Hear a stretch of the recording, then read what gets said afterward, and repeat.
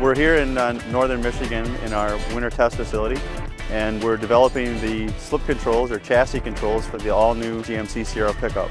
Today we demonstrated a few different maneuvers, one of them being single and double lane change, both on packed snow and on ice, showing how well the vehicle tracks to the driver's intent. The same scenario as if the driver would make a severe lane change type maneuver on a slippery, icy road, where you might start to lose control of the vehicle. The StabiliTrak system will actually enable in those particular cases and promote the vehicle to follow the driver's intended path. One of the other things we've demonstrated here today was traction control launches.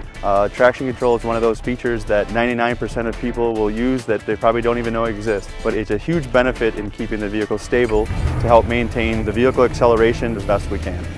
The foundation turn, which is basically a large arc or a large circle on the packed snow field. We do a lot of testing there basically to get that to represent what a customer might see on an off ramp or an exit ramp, and the StabiliTrak system will help maintain the driver's path if the driver potentially enters that going too fast.